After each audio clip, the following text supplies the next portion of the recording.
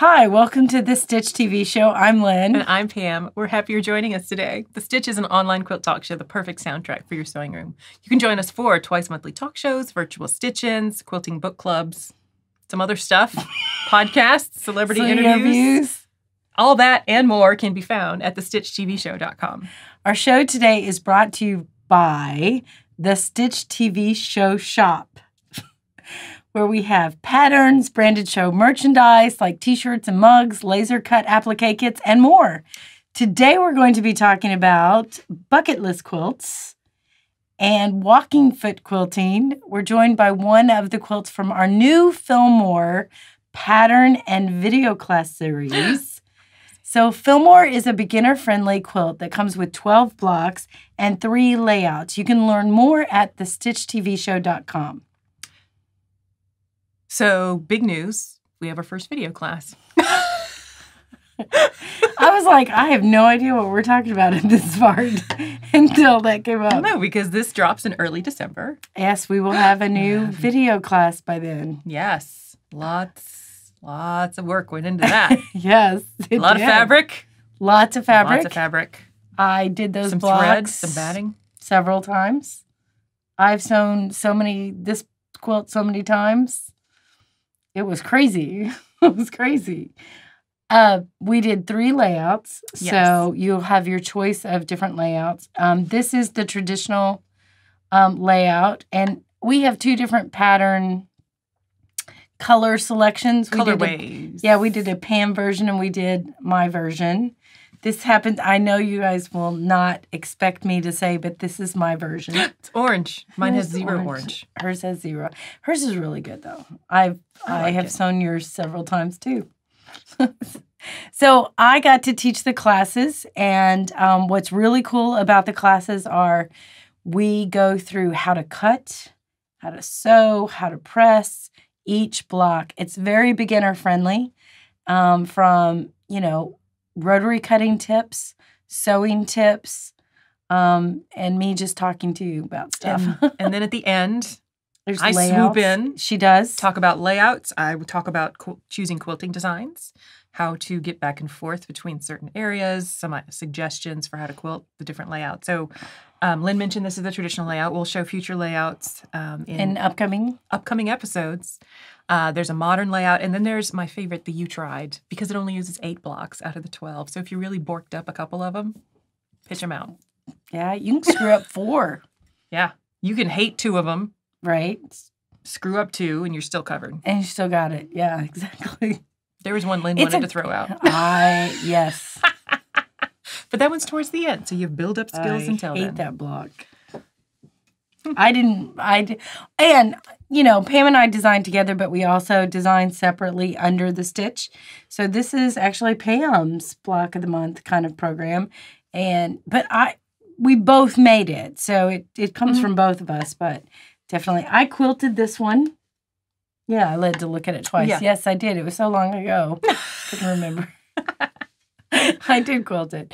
But you quilted some of them. I quilted, the other 2, because the other 2 examples are made in my colorway choices, which use the Pixie Dots fabric from QT Fabric. Hey, after we've developed the video class series and all this other kind of stuff, we've got a lot of extra blocks. What are we going to do with those? I don't know.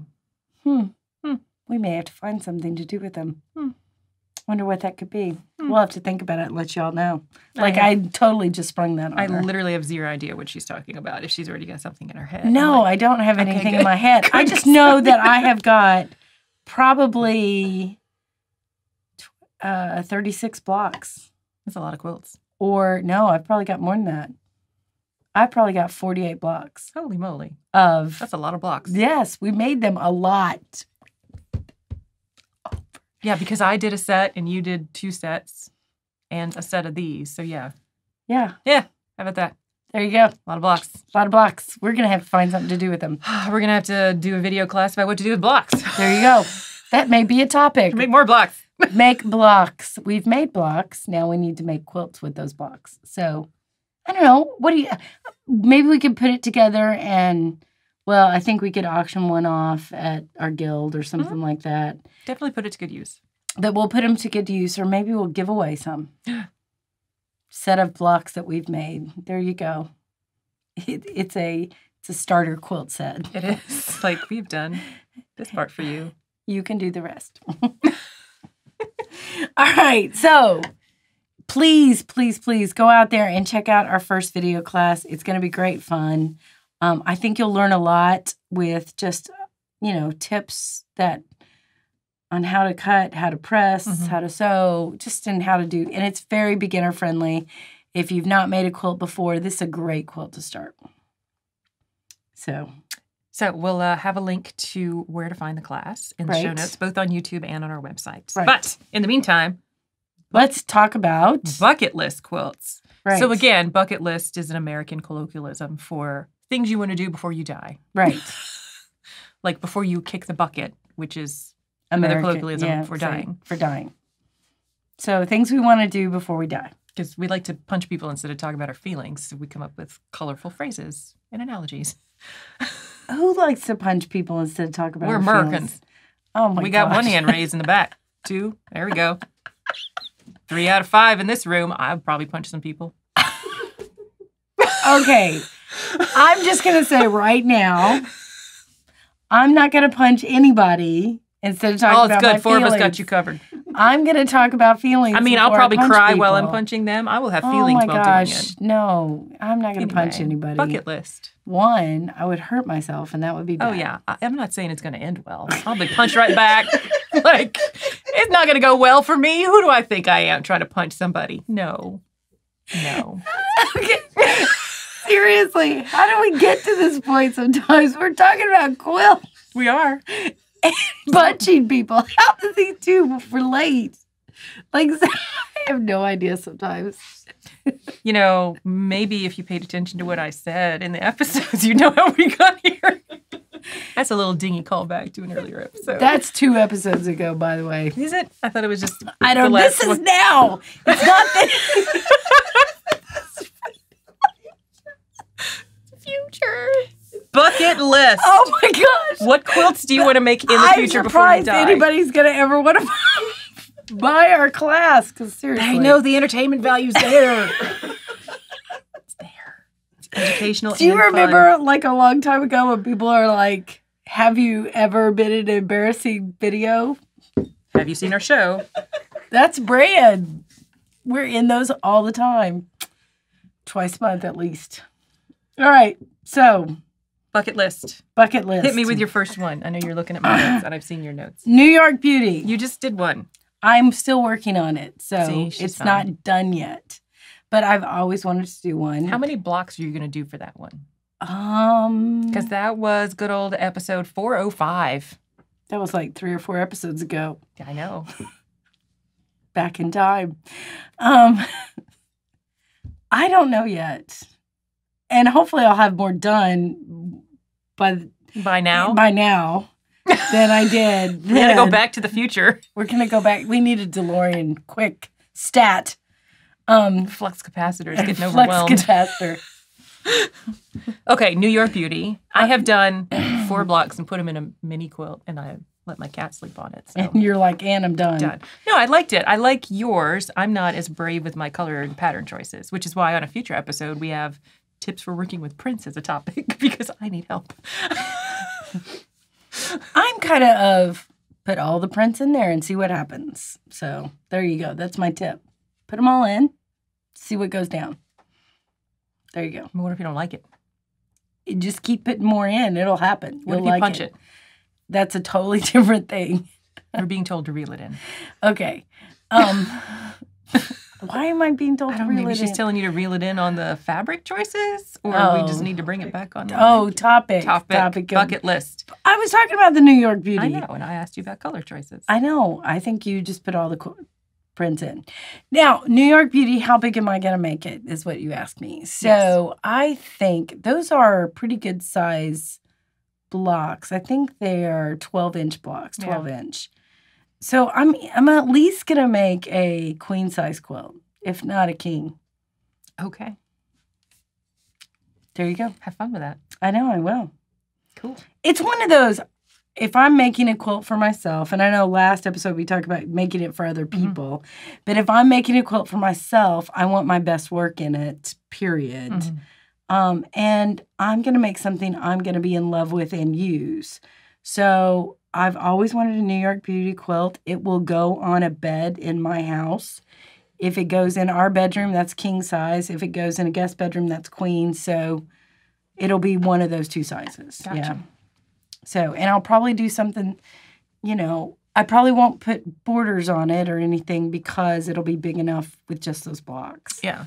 So it'll be a big quilt kind of thing. And it's paper piece, so that's crazy. It's a lot of stuff. And I'm going to try to use the most fabrics I can use. All of the fabrics. All the fabrics. Awesome. I got to justify the stash somehow. So keep using fabrics from it. That helps. Yeah. There you go. Totally and then you helps. can buy more. So that's one of mine. What's one of your bucket list quilts? So I have one on mine, but I don't know if it's because I'm caught up in other people's feelings or because I actually want to do it. But I have listed a Dear Jane quilt. And what I think I mean by that is... That's a good quilt. I would like to see myself commit to a project of that intricacy and size to completion because I started like the farmer's wife quilt and I got 25 blocks and I was like, I'm good. And we're done. I turned it into a baby quilt and handed it off like, yeah, I'm done. Dear Jane is very challenging. So you're talking about doing the whole... all the little wedgie things. The wedgie things on the sides. Yeah, got to pull on the binding topic we talked about with the yes, bias with binding and the scallops. That's a big quilt. That's a big commitment. It's a big commitment. I have seen those Dear Jane quilts done extremely well. Like right. I've seen them. And that's, if I do it. The primitive colorings. Not my jam. Is not my jam. But I have seen them done in like a rainbow and like a red and white. And I think I've seen a blue and white one. Yeah. That were gorgeous. But they are a lot of work. And some of the squares are 6 inches. They all are. I think they're all 6-inch blocks. Yeah, that's a lot of work. It's a lot of work. Have you seen the original live and in person? It's in. I have not. No. Is it in Nebraska? the north? No. I think it's in the Northeast somewhere. Okay. I could be wrong. You all tell us if I'm wrong. I think it's in the Northeast. United States. Of the yeah. I mean. Oh, it's in one of the New England states. I want to say Massachusetts or. I don't think it's in New York. Up there. Okay. We are from the South, and I will tell you that all of those states blend together in my head. It still takes me a while to remember if New York State is north or south of Massachusetts. So I'm like, wait. It's north, isn't it? We're not getting into this right now. We're going to reel it back in. So, Dear Jane. Dear Jane. I might instead switch that and be like, I would rather stick to something like the City Sampler that Tula Pink put out. Where that'd be interesting. I could see doing that and I don't know. So it's some kind of intricate sampler quilt where I have to commit to the whole thing. We should make an intricate sampler quilt. Oh, no. That's a great idea. We should make one. Don't and write then that that will down. be on our bucket list. Don't write that down. Don't we write should that down. make one. You have fun with that. Seriously, we could be like the Dear Lynn and Pam. It could be a thing. It's not a thing. It so could be a thing. We should make one. Not going to be a thing. Now that I'm thinking about it, we'll see. All right. All right, what's next on your list? Pickle dish. I hate pickles. I hate super specific crockware. I'm out. Crockware? What's the right term there? I don't know. Dishes. Okay, well, pickle dish is a double wedding ring type of quilt. With teeth. With the arcs have little teeth in them. See? And they're super cute. I love the pickle dish quilts. They are cute. I still hate and pickles. I've not done one, so I want to do that. Why is it called pickle dish, though? Do we know the I don't know. origin? The etymology? I do not know the etymology of it. So I can't tell you. I know that that's what it is, but I don't know why it's called that. And this pattern has been out for a long time. It could have been called something else prior to pickle dish, but it is called pickle dish, I know. But I think they're cute. I've always wanted one. So I haven't done that one. Those are my two major ones. I could be talked into other ones. Oh, yeah. You can be talked into anything. That's not Look true. at us right now. This would be a great idea. Like, we should totally do this. That's not true. So what's your other? My other one. Do you only have 2? I only put 2 on here. I think I only put 2 also because quilts take so long. It's true. I put apple core. Really? Yeah. Well, I've done the clamshell thing now a couple times, and I'm like, I haven't done a clamshell. That should scary. go on here. I need to go on there. I need Who's a got the clamshell. pin? We got a pin. Got to put clamshell down. I can hook you up with some templates. I'm good. Okay. So I think apple core would be fun, and I would want to do like fun prints. Well, good because boring prints are not fun. I know. Like, why would you want to do boring prints? But I tend to only have boring prints. I don't tend to buy fun prints because I'm like, I don't know what to do with these. So that is like, the apple core to me is not just, oh, I want to conquer that shape because like I can sew curve. But like, oh, I want to conquer the arrangement of the fabric to make it look super cute. Oh. That's what I really want to do with it.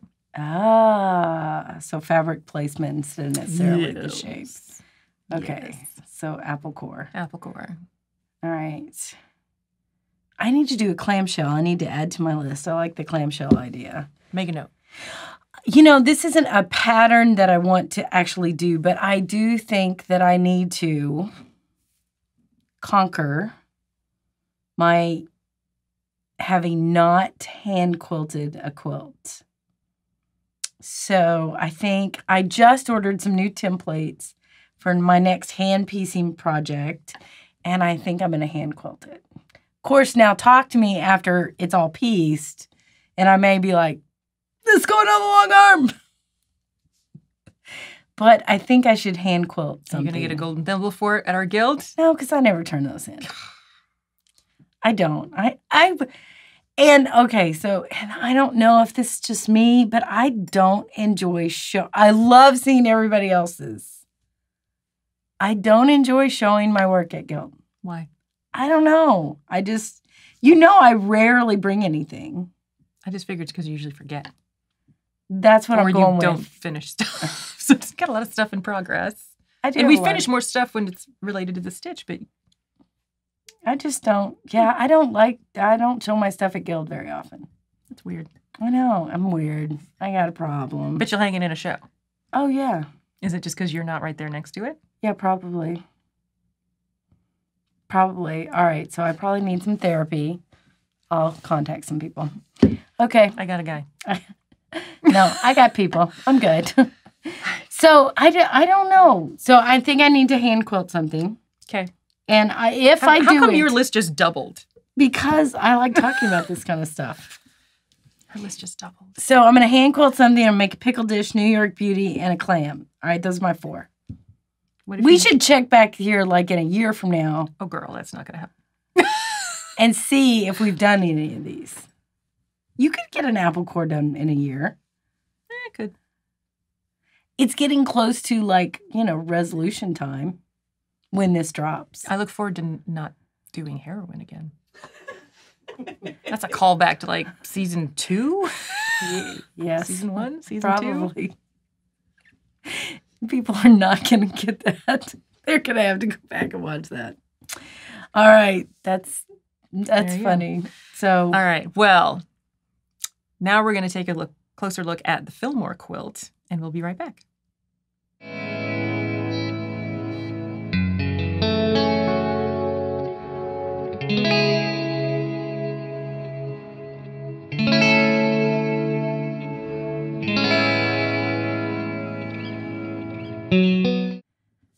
Okay, we're back. And now we're going to talk about walking foot quilting. First of all, Lynn, what is a walking foot? Walking foot this is my Bernina walking foot. And what it does is it has these teeth that are on the top of the foot that mimic your lower feed dogs so that you have an even feed through your machine. So what it's doing is it's grabbing the top and the bottom fabric at the same time and pulling it back. We'll immortalize that in a GIF. I do it with like this. You're doing it like this. I know. I have implied groupiness on my hands. She's like Spider-Man. Yes. I spin a wicked web. Sticky. So it can be known by other names. So walking foot is common. They're also known as even feed. Yes. Feet. For my particular brand of machine, I have a Janome. There is a built-in walking foot system called the AccuFeed. So there are universal feet that work for, I know, low shank machines. I think they're similar for high shank machines. And then for ones like mine or yours where the foot is specific to the machine, because mine, the motion is built into, when that foot is attached and I engage a certain mechanism. So it's helpful when you're first starting out quilting and you're not quite feeling like you want to try free motion quilting. Walking foot's where a lot of people start. And a lot of people honestly start trying to quilt with just the regular foot that they use to piece, which can cause issues because regular sewing machine feet don't have the grip on the bottom of the presser foot. So sometimes that can push the fabric while the feed dogs are pulling this. And that's how you get wrinkles a lot of times as you're getting like towards the edge of something, particularly when you're going to cross over lines, when you get to a line of stitching and you're stitching this way and the fabric starts to like buckle up and over. So walking foot will definitely help with that. And now the other trick, my machine has an adjustment because it's a built-in AccuFeed system. I can tell it to feed the top foot a little more or a little less. Oh, that's if there's cool. like extra bunching or. I don't know that mine does that, but I don't. I have quilted a quilt with a walking foot. Yeah. Now one of my first quilts. So I mean, it makes sense that that's what. In fact, I used to piece with my walking foot instead of using my 1/4 inch foot. When I first started piecing, I was using my walking foot, which I think is very common for new beginner quilters. I do have a 1/4 inch walking foot for mine. Really? Yeah, it's just got a little guide built into it. But I don't use it that often. The only time I've used it really was when I was piecing minky fabric. Oh, yeah. That's helpful. Because that can shift quite a bit. There's a lot of bulk there. Yeah. Now, if you have not necessarily a higher end machine, but more than just like a base level machine, lots of times they have foot pressure. Yes. And on walking foot, you want to experiment to see. Normally, I sew with full foot pressure, but I can lessen that. So that means it's not pressing down as much when it's hitting the fabric. And I find that lessening that sometimes in walking foot helps avoid some of that buckling of the fabric when you get to and you're stitching leaving over room lines. for the batting and backing. Yes. So I mean that makes it bulkier. Yes. So you don't need as much pressure. You need that to move through smoothly. Yeah, especially if you have pressed all of your blocks to one side or you just have a lot of seams. Right. You definitely want to look at lowering your foot pressure there. That will definitely help. Yes. My first quilt, I did a king size and I used a walking foot. And I did straight lines. Straight lines. That's it. Now, I will say, I try straight lines in my walking foot and they still come out wavy. Oh, really? Oh, yeah. I don't remember that to be true. And I wonder, too, if it's because I have cats jumping up and things Could get jostled. That could be. Could be it. Could be it. Could be the reason. Have you ever used a decorative stitch on your walking foot to do, like, small pieces? I have not. I had to go dig to find the walking foot because it is not in my top whatever feet that I use. And I think after I kind of graduated from using a walking foot to piece to using a normal, 1/4 inch foot or an open toe embroidery foot that I use for applique, honestly, those are the 2 feet that I use the most now. My open toe embroidery, my 1/4 inch foot, and then I use an hopping foot or like a darning foot? Darning foot every once in a while if I'm quilting. Yeah. But I don't use a walking foot anymore. But I know that there are tons of techniques out there, and I know there are people who write books about how to quilt with walking feet with different... Yeah, Leah Day just had a book come out about walking foot quilting, and I think she goes into even specialty stitches. Didn't Jackie Gehring do that too? I think Jackie Gehring did a book with that too, with different walking foot. Does Krista? She has done it some. I don't know if she's got a whole book dedicated to it, but she does talk about designs and how to use that. And she's done tutorials on her website as well. That's Krista Watson. Right. So, it's one of those techniques that's good for when you're first starting out. And I know a lot of people that even as experienced quilters go back to it and make use of it. Well, there are some quilts that you need straight lines. Yeah. I will say if you do our droid pattern, it looks best with straight lines. Yeah. It really does. So there's nothing wrong with using it. And if I had to quilt, if I didn't have the long arm and I needed to quilt, I would be using the walking foot a lot more than I currently do. Yeah, but the long arm changes that for me. Yeah, it's pretty common if you're in the habit of stitching in the ditch around your piecing. Lots of times that's done via walking foot. My only problem with that is the seeing it. You know, the walking foot's got a lot of stuff going on, and it's not as easy to see where the needles are. Yeah, it's a little more crowded around where the needle is. Yeah, of knowing exactly where that needle is going, right? So, but I think it's a great technique, and it does help move that quilt. Because I was doing it on a king size with, a big cotton bat, and those are heavy. Now, when those are heavy. were doing it, did you think about changing your stitch length at all? I don't think I knew enough at the time. Yeah.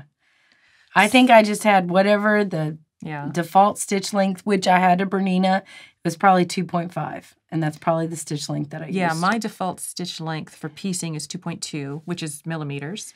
And then when I do walking foot quilting, I tend to bump it up to 2.5. Sometimes I even go up to like 2.8. Oh, okay. Almost like a 3. It just kind of depends on the look that I want and what it's being used for. Right.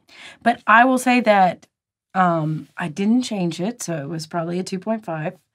And it was much easier to pull that through than when you didn't have it on. Yeah, because it helps grip and pull the fabric through as opposed to trying to glide.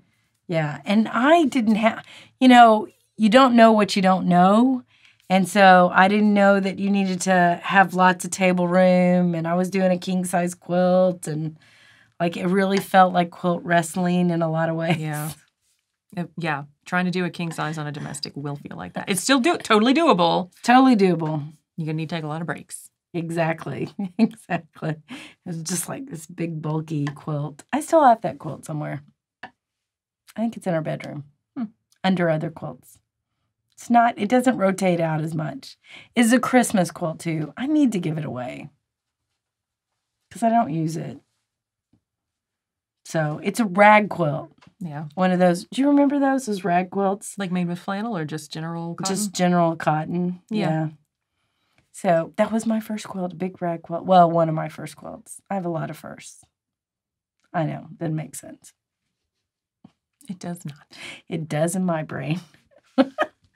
A lot of things make sense in my brain that don't make sense other places.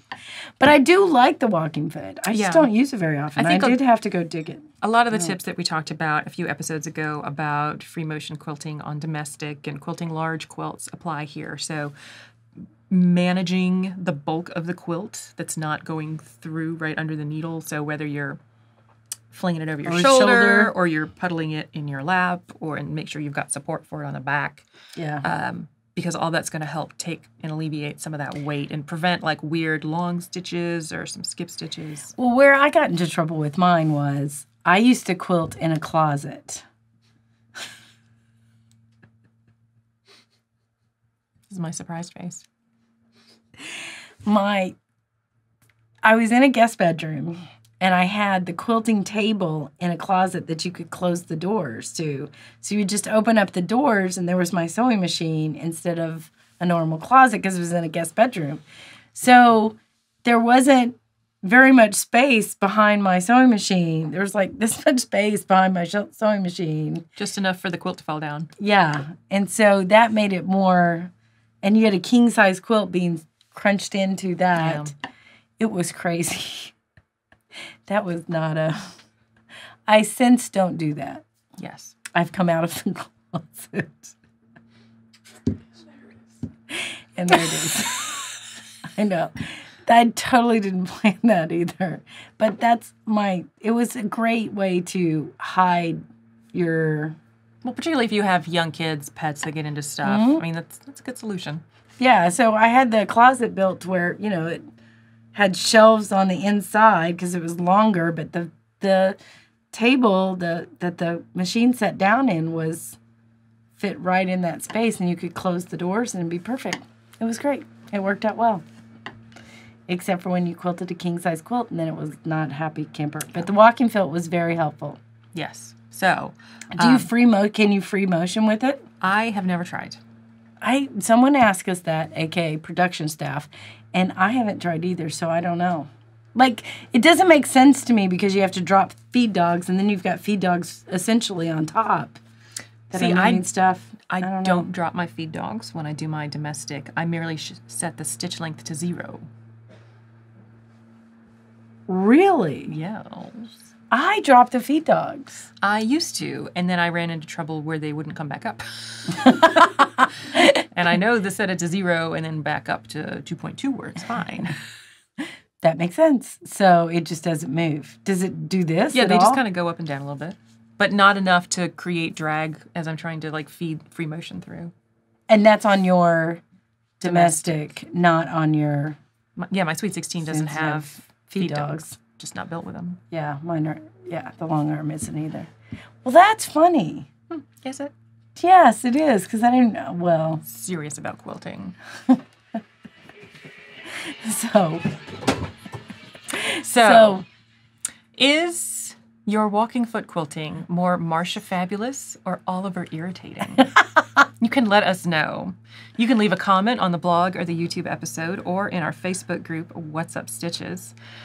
And that's all we have for this episode. Today's show is made possible by the Stitch TV Show Shop, your place for quilt patterns, the Stitch TV Show merchandise, and laser cut applique kits. We'd like to thank 77 Peaches and Big Think Productions for helping produce The Stitch. If you've enjoyed the show, please like, share, and subscribe. And don't forget to turn on notifications on YouTube to know immediately when a new episode drops. The next virtual stitch-in is Friday, December 14th at 7 p.m. U.S. Eastern, broadcast live on our YouTube channel. And our next book club is January 25th. 2 days before my birthday. It's my mom's birthday. Oh. And my podcast, Hip to Be a Square, will be out Fridays or Saturdays on iTunes or Google Play. All those details and more can be found on our website, thestitchtvshow.com, along with links to purchase the Stitch TV Show merchandise. Tune in next time for more Quilting Chat with Friends.